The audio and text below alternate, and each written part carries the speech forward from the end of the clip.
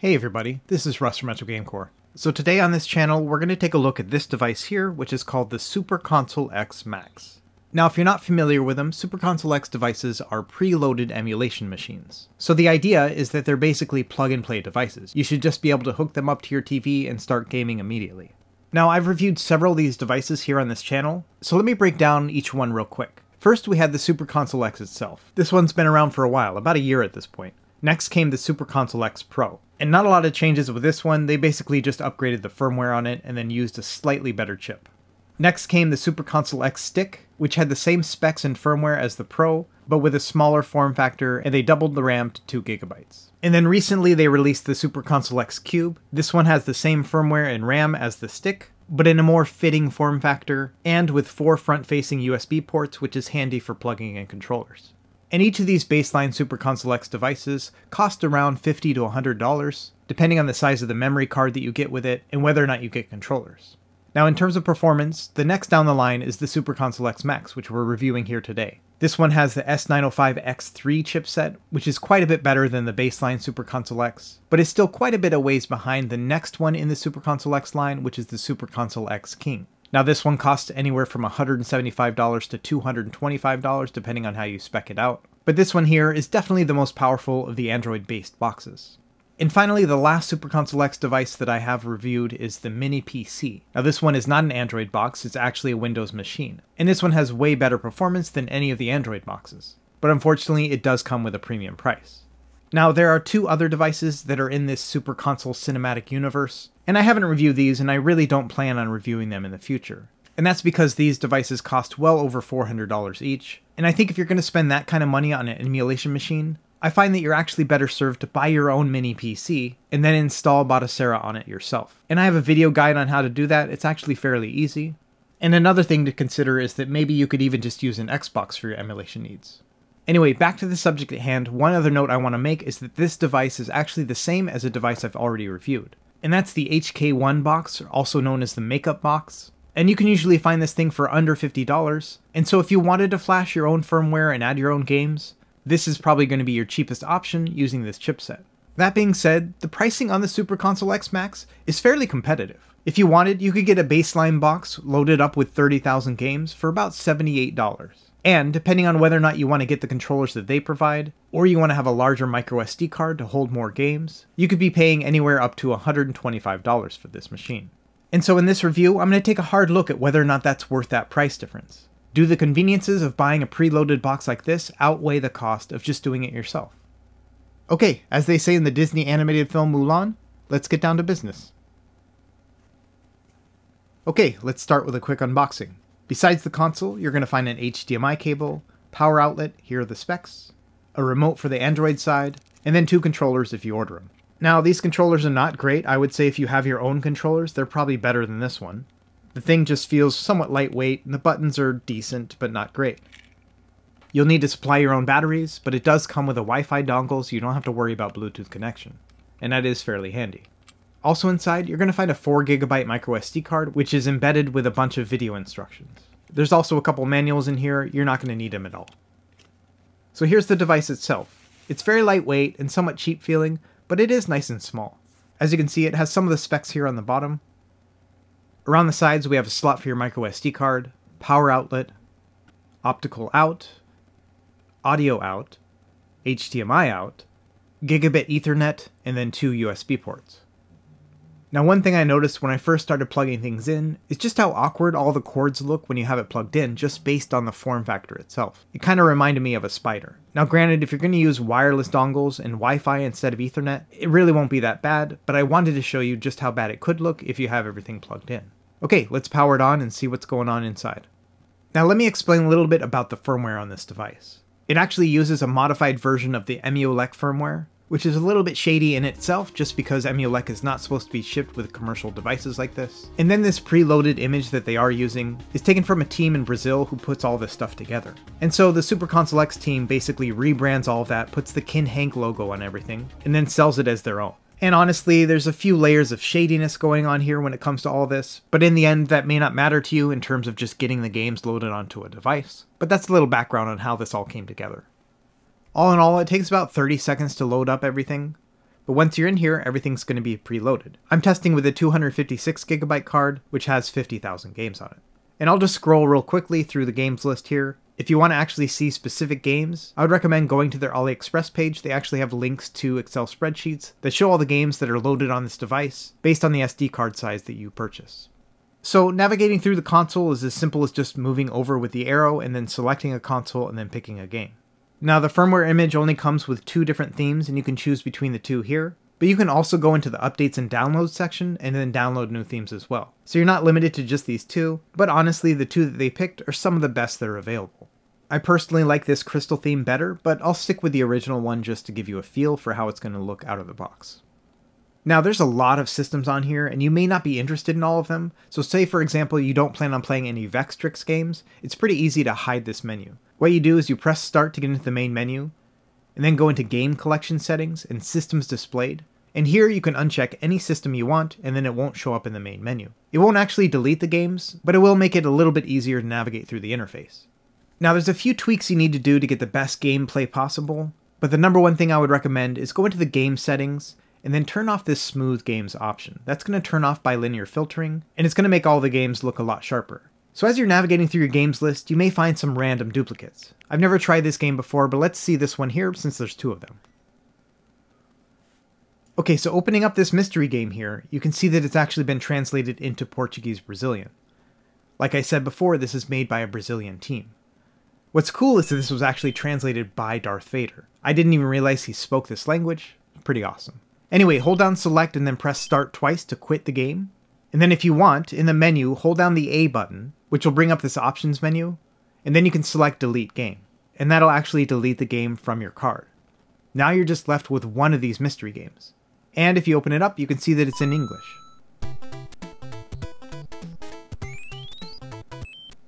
So rather than show you some obscure indie games, let me show you some other ones that you may have heard of. For example here, Adventures of Lolo 3 has 2 copies. So let's check the first one, and sure enough, it's in Portuguese. So same thing here, hold down the A button, go into the menu, and then delete the game. Or if you're from Brazil, keep it. Now just in general, a lot of these low-powered systems like Nintendo, or even Famicom Disk System, they run just perfectly on this device. They're going to run just fine on any of the Super Console X devices. For example, here's Mario Bros. 2 in Japan, also known as the Lost Levels here in America. And so if you want to play a punishing platformer game, then you can check this one out. And that's one of the cool things about this Super Console X image, is that it has games that weren't originally available to us here in the Americas. And of course, if you want to go super old school, you can jump into some Atari games. They all work fine, of course. Or maybe there was a system you never got to try back in the day, for example the Atari Lynx. For the most part, all of these low-end systems are going to have a good amount of games available.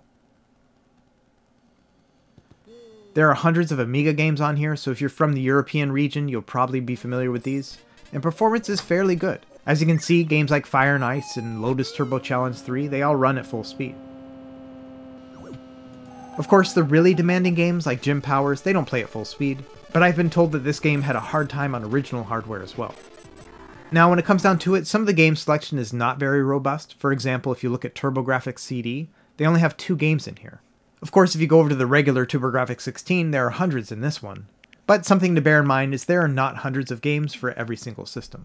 Now, some systems do require some slight configuration. For example, if you're going to play Game Boy, you'll find that there's no colorization, it's just a black and white image. So what you can do here is you press Select and X to get into the RetroArch Quick menu, and then go into the options to change some emulator options. For example, within this core, we can change all sorts of internal palettes to give your Game Boy games a little bit of coloring. And just like your old school systems like Nintendo and Atari, your Game Boy and Game Boy Color games are going to play just perfectly. Same thing with systems like Game Gear, as well as Game Boy Advance. None of these are going to have a problem at all. One game I always like to test is Golf on Virtual Boy, because surprisingly this one has a hard time working. And Virtual Boy games work just fine on this one. Now sticking with handhelds here, this comes with the standalone version of the Drastic emulator for Nintendo DS, and it also works just fine. And you're going to be limited for the most part to games that don't require touchscreen controls, but one of the nice things about playing these on your TV is that you can see both screens at once, which is something you typically can't do in a retro handheld device, so that's handy. Okay, moving up to 16-bit systems here. Sega Genesis plays just fine, but in general this system actually plays really well on most emulation devices anyway. One note is that most of these systems actually have bezels on the side that correspond to the system you're launching. Unfortunately, that's not true when it comes to Sega Genesis. It's showing ColecoVision instead. And it's easy enough to remove these bezels, you can just do that in the EmuELEC main menu. Okay, moving over to Super Nintendo, I often like to test with Star Fox because this is one of the hardest games to play, and it's running at 60 frames per second, no problem. Which is a really great sign. But when it comes to Super Nintendo, it's not your final option. Actually, Steven Seagal is the final option. And I had never even heard of this game until right now, but it is so funny. The controls are terrible, Steven Seagal can't even jump properly, but the funniest thing about it is that my 5-year-old was watching me play this and he goes, "Hey Dad, this guy knows karate." and I thought that was so funny. Anyway, moving on. The system comes preloaded with a modest amount of ports. A lot of these are your typical PC ports, but if you want to play something like Prince of Persia in the original format, or even the PC port of Flashback, those are available to you. Now the next format I want to highlight are arcade platforms. There are actually 3 different arcade categories on this device. You have your arcade classics with about 2,500 games, and this mostly plays your MAME style games. But there are also dedicated MAME and Final Burn Neo folders. Altogether you have something like 6,000 or 7,000 arcade games to choose from. So if there's some obscure classic arcade game that you want to play, it's fairly likely that this image has you covered. Of course, classics like Mortal Kombat are going to be on here, and they play at full speed, but some of the later games like Killer Instinct or Tekken, they're not going to play very well. And typically when I'm reviewing these consoles, I'll find a lot of things I don't like, but then often there'll be a moment where I'm like, hey, this might be worth it. And of all the times for me to get that feeling, it was actually when I was playing this game here, Road Blasters. Now I honestly just picked this game at random, it seemed somewhat familiar, but as soon as I launched it, I realized that I had played this game for hours at one point. Back when I was a kid, my family had gone camping, and on the campgrounds they had one arcade machine, and it was this one, Road Blasters. And I remember at some point I just got sick of the great outdoors, and I ended up just spending a bunch of money playing Road Blasters instead. And so it was super cool to just pull up this game and relive that memory from about 30 years ago. And honestly, that's one of the joys of having a preloaded box like this, is that you just stumble on these old classics. And maybe Road Blasters isn't that game for you, maybe it's something like Saturday Night Slam Masters. Either way, I love the fact that there are so many arcade games on here. It's just a treasure trove of things to discover. Okay, so moving on to 32-bit and above, let's start with PlayStation 1. And no surprises here, PlayStation 1 plays perfectly on this. Even some of the rougher titles like Bloody Roar 2, every once in a while it would have a slight dip in the frame rate, but in general it was an enjoyable experience. And the 256GB card that I'm testing here had over 100 PS1 games on here. A lot of the classic role-playing games too. And I think it was really smart of them to load it up with a lot of the classic RPGs, because the amount of volume and content in a lot of these role-playing games means that you could get hundreds if not thousands of hours of gameplay out of the PlayStation 1 catalog they have on this disc. Okay, so now let's actually get into the performance side of things to see how this chipset really does with some of the harder systems. We'll start with Nintendo 64. And unfortunately, right out of the box, the outlook doesn't look so great. If you try to play F-Zero X at 640 by 480 resolution, you can see here it's only capping out at about 40 frames per second. This is unplayably slow to me. So let's test out some of the other available emulators and see if that improves anything. Back on the menu, you just hold down A to get into the game settings, and then you can choose your emulator here. The default one is the top one here, so let's try the parallel core instead. And sadly, this core actually crashes. So let's try the 32-bit version of this emulator. And honestly, the performance between the 64 and the 32-bit versions is insignificant, but one of the things I did find, that is if I went into the game options and I lowered the resolution to 320 by 240, then F-Zero X played at full speed. Same goes with some of the lightweight games, for example Mario Kart also plays at full speed at 320 by 240. But even using this lower resolution will not help you with some of the harder games, for example Cruisin' USA plays at about 75% full speed. It's kind of like playing the entire game in slow-mo, it's not very fun. In general, most of your 3D heavy games, something like Perfect Dark or GoldenEye, they're going to play, but your mileage may vary. For example, here I found that Perfect Dark actually played pretty well. But I would expect something like GoldenEye, much like with Cruisin' USA, is going to be unplayably slow. Unfortunately, the Sega CD catalog is also not very robust, it only has 2 games inside. So let's check out Sega Saturn. This one has about a dozen, maybe 15 games altogether, but as you can see here, it's all of the very, very lightweight games, mostly 2D games, things like that. And to be honest, they did a pretty good job of curating this list to make sure that they're going to play pretty well. So of the 15 or so Sega Saturn games that are on this SD card, yeah, they're going to play. But they're not going to be the classics you're expecting like Panzer Dragoon or Nights into Dreams. So in general, I would just not expect to have good Saturn performance outside of the ones that come bundled with this console. Okay, moving over to Sega Dreamcast, this one unfortunately had quite a bit of problems. Playing Crazy Taxi 2 at a 640 by 480 resolution did have a good amount of slowdown. It's up to you whether or not you consider this to be playable, but I found it to be quite laggy. Same thing with Dead or Alive 2, it felt like I was playing in molasses. And even if I lowered the resolution down to 320 by 240, which honestly makes a lot of these games look really bad, like the text is almost unreadable, it still didn't play at full speed.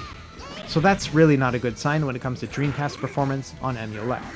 Even 2D games like Marvel vs. Capcom 2, which typically will play well on lower chipsets, still didn't play at full speed. But paradoxically, this game here, Project Justice, which is a 3D fighting game, played it very close to full speed. This was actually a really enjoyable experience. So I would just recommend experiment with the various Dreamcast games that are available on this device. Some games will be disappointing, for example Sonic Adventure 2 was pretty terrible. But even though Soul Calibur 2 had a hard time staying at 60 frames per second, even when it dips down to something like 55 frames per second, it was still a pretty enjoyable experience. Now, Atomic Wave and Naomi games are also loaded onto this device, so if you want to play some of these Sega Dreamcast-based arcade games, they are available, but again, performance is not so great on these. Dolphin Blue had a lot of audio stuttering. Okay, moving over to PlayStation Portable, this one has the same issue as Sega Saturn. It's loaded up with about 30 games altogether, but they really curated it to games that work really well on this chipset. Also, by default, they actually have the RetroArch PSP core loaded, which honestly is not as efficient as the standalone PSP core. And swapping this out is as simple as just going into Game Settings, per System Advanced Configuration, and then picking PSP and then changing out the emulator to this one here. Now just for testing purposes, I'm going to turn off my frame skip, but then I'm going to upgrade the resolution to 2x PSP. And sure enough, at least with the games that are preloaded on the Super Console X Max, they do run well at a 2x resolution on the standalone PSP emulator.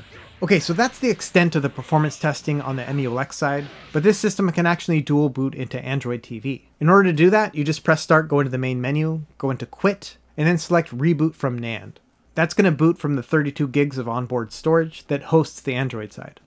Now up top you can see it just recognized the SanDisk SD card. What that means is it's actually reading all the games that are on your EmuELEC SD card. And that's a good sign, more on that here in a minute. But yeah, in general, this is what the interface looks like. There's a bunch of sketchy TV apps on here. I'm not even going to open these up. I really don't use any of these things here. We're just going to focus on gaming here with this review. I'm also going to plug in a USB keyboard and mouse just to make navigating a little bit easier here. So opening up the file manager, what you'll find is you have full access to all the ROMs in here. And what I ended up doing is making a folder called Android, and then threw on a couple apps here so that I can sideload them onto this Android side. When you first select an APK, it's going to tell you have to go into the settings and enable this app here to actually install other apps. So just go through the prompts here and give this file manager permission to install apps. After that, you could use standalone emulators on the Android side. And the nice thing is that once you tell these emulators to look in the EmuELEC folder, it's actually going to allow you to play the same games that you were playing on the other side. So here, I've loaded up all the Nintendo 64 games on the standalone emulator. And pulling up F-Zero X, which would not play at 640 by 480, you can see it's playing just fine on the Android side. Actually, it plays so well that I thought maybe let's try upping the resolution. So here it is running at 720p at basically full speed again. That's a really great sign. This is about 4 times better than what we were seeing on the EmuELEC side.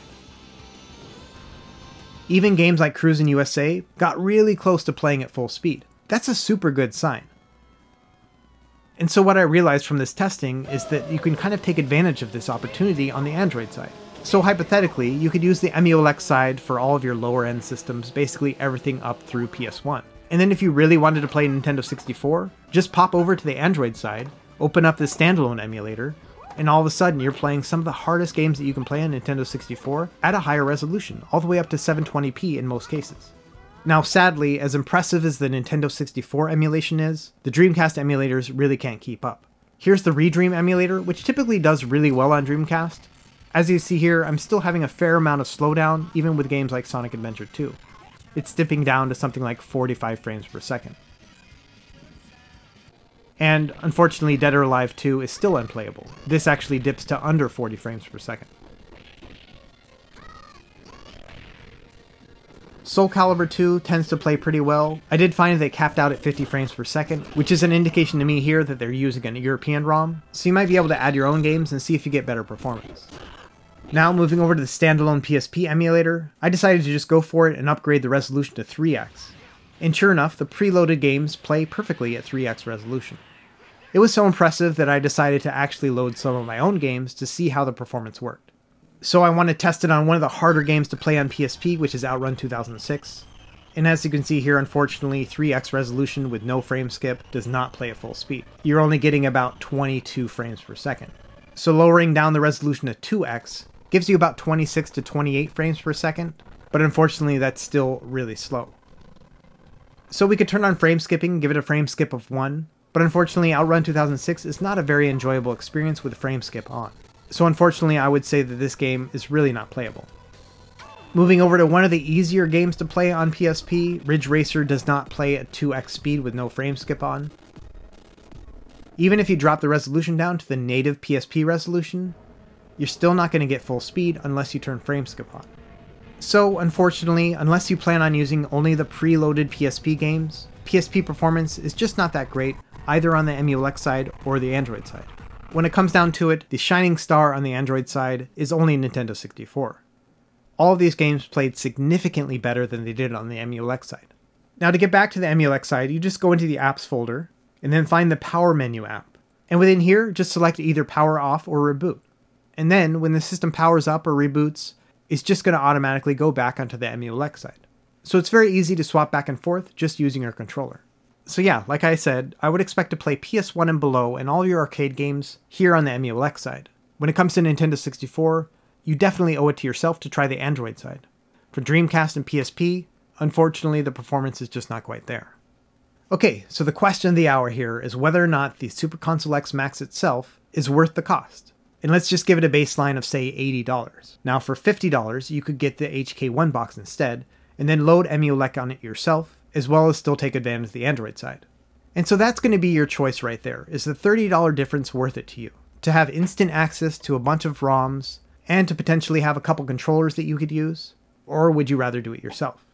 In the end, what you're doing is paying for time. Because backing up all of your games and building a ROM library, it's something that takes a lot of time. I've been playing around with emulation for over a year at this point, and my collections are nowhere near complete. So in the end, it really depends on what you want to do. Are you the type of person that wants to do it yourself? Or would you rather someone gives you a preloaded system, complete with controls, and a remote, and an SD card, and just plug that thing in and start playing games? Or if you just want to have a solution that you can buy for a friend, so they can just start playing games because they don't know any of this stuff. And I think in those cases, yeah, the Super Console X Max is a pretty good deal. The performance is quite a bit better than it is on the original Super Console X devices, while not being as expensive as something like the Super Console X King or any of those mini PCs.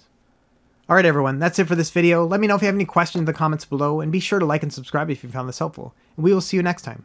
Happy gaming.